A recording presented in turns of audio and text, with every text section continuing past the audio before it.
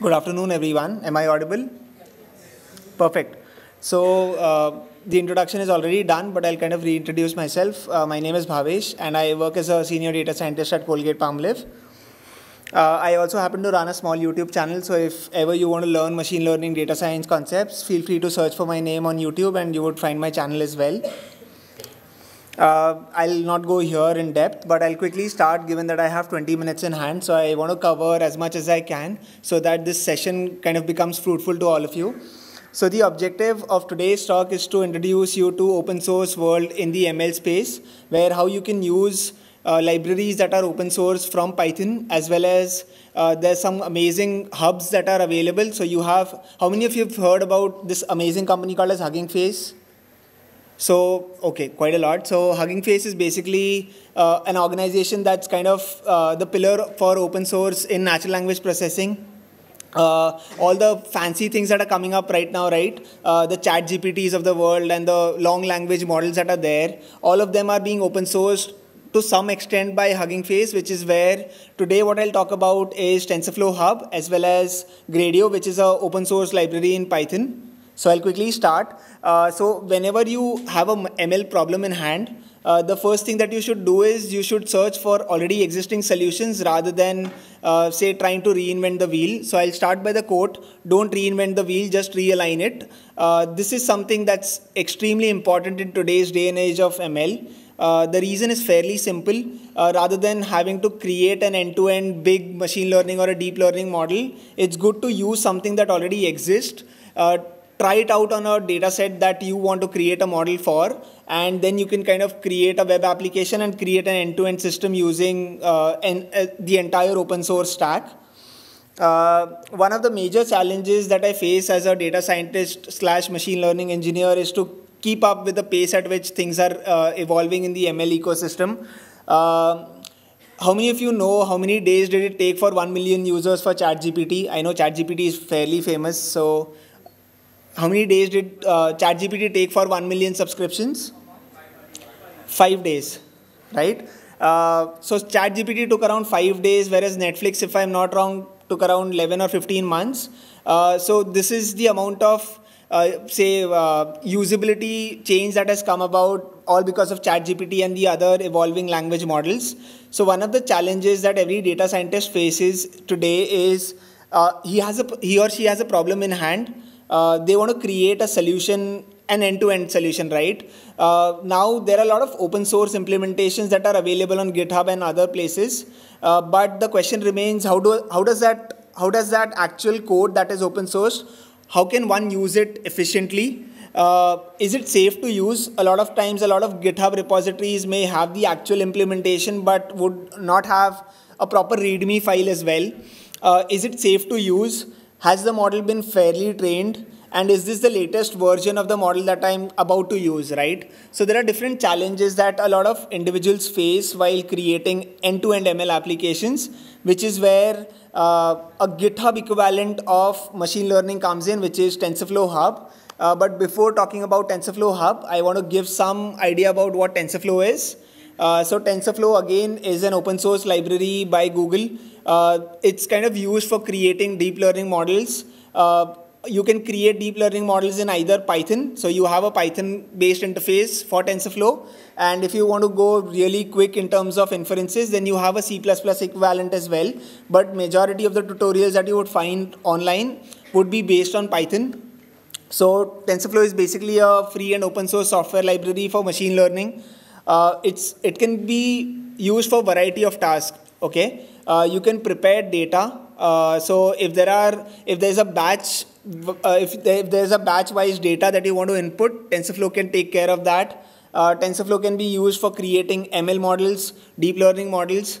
You can deploy models which are created in TensorFlow, and you can implement an entire MLOps, that is your DevOps for machine learning kind of a scenario as well. So today's main focus that I have is on TensorFlow Hub, which essentially is the GitHub for machine learning. TensorFlow Hub has various categories of models. So these are open source, latest, ready to use models that you can kind of directly utilize from this particular website.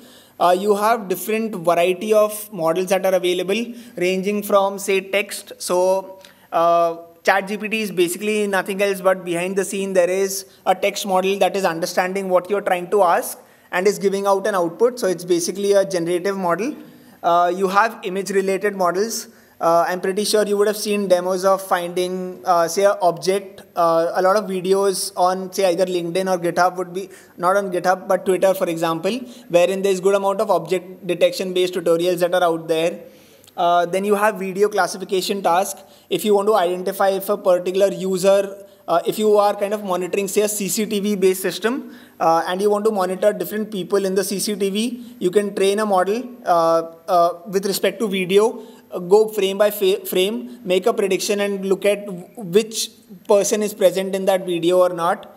And then you have audio classification as well. If there are 10-15 people talking in a conversation, how do you identify or how do you segregate different speakers is where audio classification comes in. So there are multiple domains, so to speak, wherein ML comes in, and you will have multiple such models available on TensorFlow Hub. The other good part about TensorFlow Hub is you get an extended suite in terms of what all you can do with TensorFlow. So if you want to create an end-to-end pipeline of TensorFlow model, then that is where, if you want to say build the model, get data, say make a prediction, be it say an individual prediction or a batch prediction, monitor the predictions over a period of 3 months, 4 months, if there is any skew that you're seeing. All of that is basically possible using TensorFlow Extended, wherein you can orchestrate the entire pipeline. If your model is not very resource heavy, and if you feel your model can run on a web browser, then TensorFlow.js is something that you can explore. If you want to go the extra mile, if you want to deploy your model into your cell phone, be it Android or iOS, then you can take a look at TensorFlow And then you have Coral devices. How many of you know about these sample boards called as Arduino, Raspberry Pi? Perfect. So if you want to deploy simple machine learning models into Raspberry Pi or Arduino boards, then Coral devices, so you have support for them as well. Now, how do you use it, right? So I've spoken at length in terms of what all you can do with the models. Now the next question is, how do you go forward and use it? Which is where I'll quickly start with this simple example. How many of you can tell me which dog breed this is? Someone said poodle, right? Poodle. There is one more term before poodle, if someone can make a guess. So poodle is half correct. There's something before that as well. No.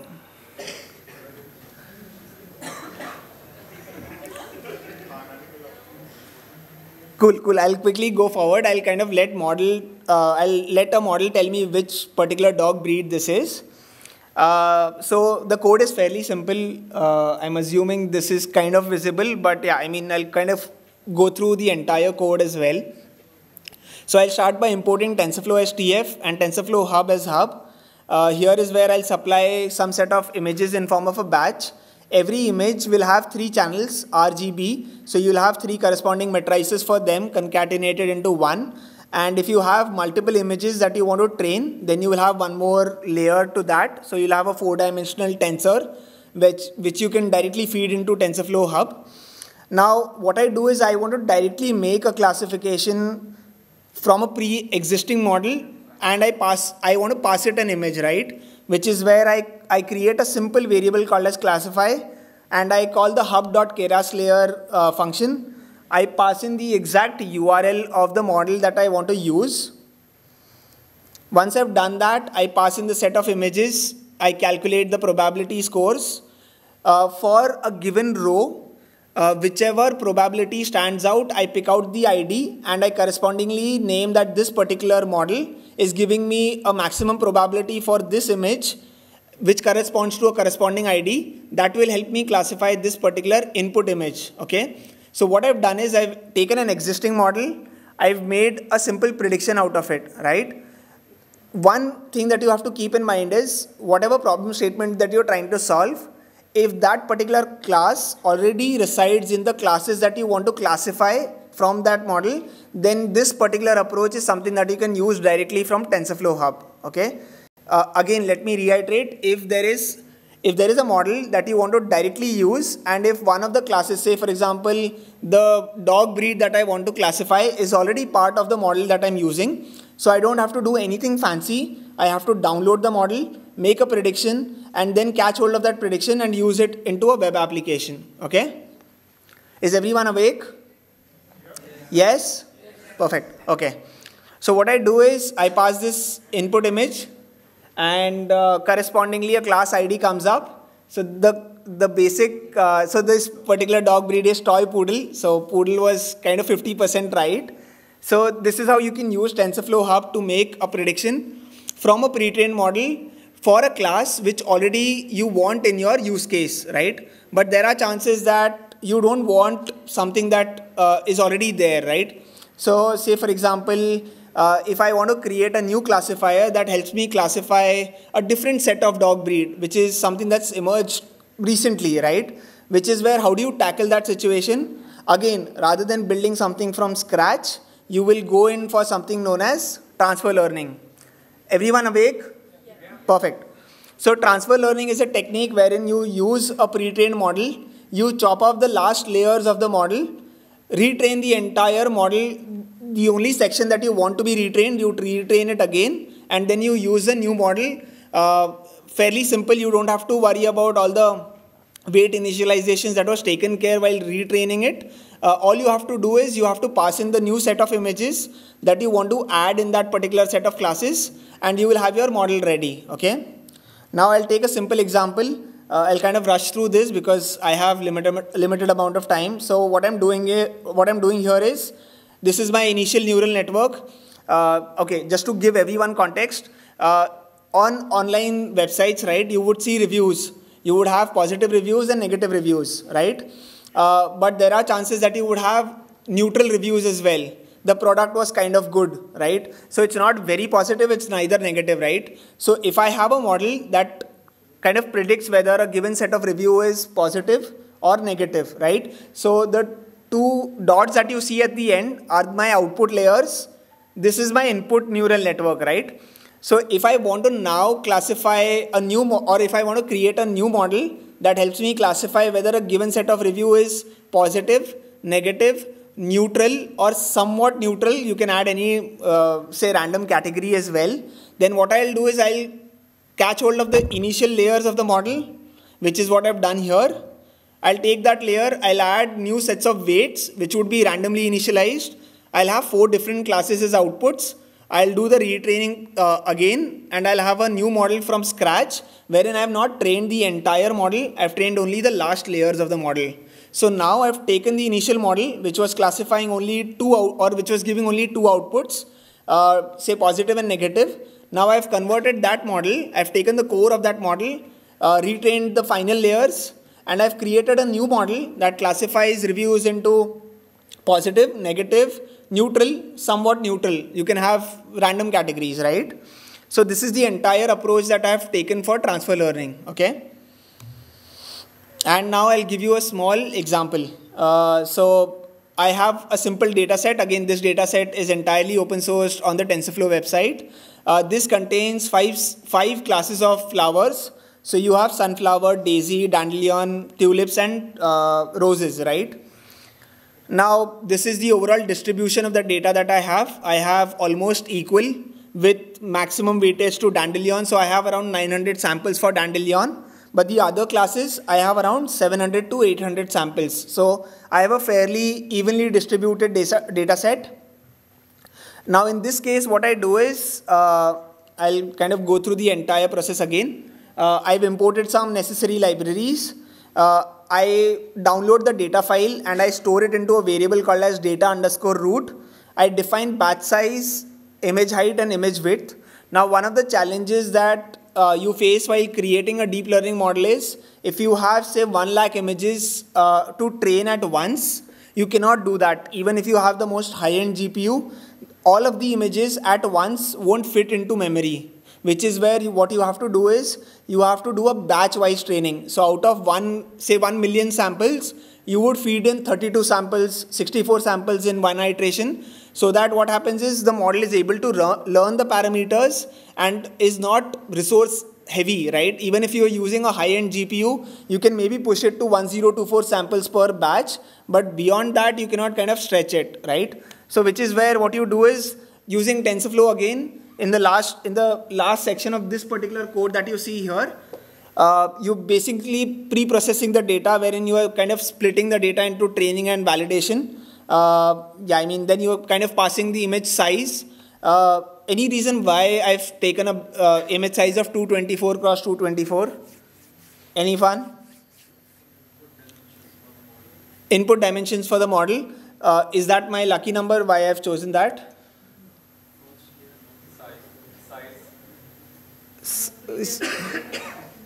Sorry? Perfect. So all of the information regarding that particular model in terms of what image sizes it expects is all that would be given in the TensorFlow Hub's documentation for that particular model. So the reason why I'm picking this size is because that is what the model was trained on initially. Okay. What I've done is, if you remember the chopping that I've done, that I don't want the last layer, I only want the actual layers. That is what I've done in the first line of code. I've created a feature extractor model. The URL would again be given to you. You add a new layer, which is your output layer. So the model that I'm using was trained to classify images into 1000 categories, right? I've chopped off the last layer. I only want 5 outputs now, okay? Which is where I've added a final layer. I add a sequential layer, which again kind of joins 5 neurons to the final layers that are there. And I call the model.summary function. Just to keep it very generic, I don't want to train the initial layers, which is where if you look at this particular value, which is trainable parameters, this value is 6405 and the overall parameters are 22 lakhs, right? Yeah, 22 lakhs 64,000. So out of 2.2 million weights in that particular network, I only want to train 5,000 values because I only want to use that entire model features, but I want to retrain it for only 5 classes. I go ahead with the training. I won't spend a lot of time because I have limited amount of time. But after multiple iterations or multiple epochs, my loss function, so ideally when you train a deep learning model, your loss should keep going down and your accuracy should keep increasing. So after a while, what happens is I get an overall accuracy of 87% on the limited data set that I had using a pre-trained model. This is the confusion matrix. Finally, I have a model in hand. The talk title is creating web applications using machine learning. So I've told you the machine learning part. Now for people in data science and machine learning, given that I have 2 minutes, so for people in machine learning and data science, people are not very good with creating front-end softwares, which is where open source libraries like Gradio, there's one more library called as Streamlit. I don't know if you've heard of it or not. Very popular in Python. So Streamlit and Gradio, very popular libraries which help you create UI elements or web applications with very little lines of code. So I have the model ready. All I have to do is I have to create a simple file which will define the function in terms of how a prediction will be made from a pre-trained model. I'll have a set of inputs which will accept images. It will give out an output. So I've defined in image equal to gr.inputs.image, label equal to gr.outputs.label, and I define the interface which will kind of open up an interface. You can modify the interface as well by adding some markdown or CSS code. But if you want a bare bone version of a web app, that is something that I'll kind of show in the later slides. But can anyone guess which flower this is? Out of the 5 classes, I'll kind of come down to the total number of classes that are there. I'll again repeat the classes. So these were some classes, the sample classes that were there. So I hear a lot of Daisy, right? So I won't give the answer. I think the model will give the answer. So this is the UI that is generated, a very plain UI, so to speak. If you want to add elements, you can add CSS code and you can modify this particular implementation as well. But here it says drop image here or upload here. So I'll quickly upload the image here. So this is an image file that I've taken. I've uploaded it here. When I press submit, it will give me the output of the machine learning model, which is that this is a rose, right? So yeah, this is all that I had given. I had to rush quickly based on the time that I had, but I hope you found this informative. I wanted to share across how you can use the entire open source ecosystem in the ML domain and create some end-to-end machine learning applications from libraries that are again entirely open source. You can use either PyTorch or TensorFlow. You can use Python-based free web UI applications like Gradio, Streamlit, and there are other applications as well. And you can create an entire end-to-end solution. You can go forward. So there's this Streamlit share website wherein you can create a Streamlit app, deploy it on Streamlit directly. You don't have to pay any money for it as well. So yeah, this is something that I wanted to share with all of you. I hope you found this entire session informative and you would have gotten some sense in terms of how open source is making an impact in the ML world. Cool. So thank you so much.